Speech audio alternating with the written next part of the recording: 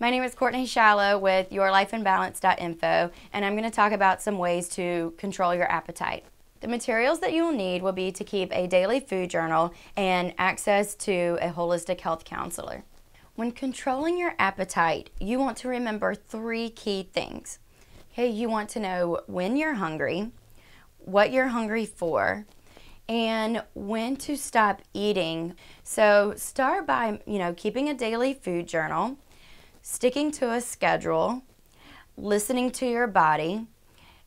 There's all kinds of ways that we can listen to our body, knowing exactly what we're hungry for. Remember to eat 4 to 5 mini meals a day. This helps to control your blood sugar and helps to, prevent yourself before you get to that starving point. You also want to remember to eat slow, really chew your food before swallowing to allow for proper, assimilation and digestion. And remember that it takes 20 minutes for your brain to catch up with your stomach to really know, that you are satisfied.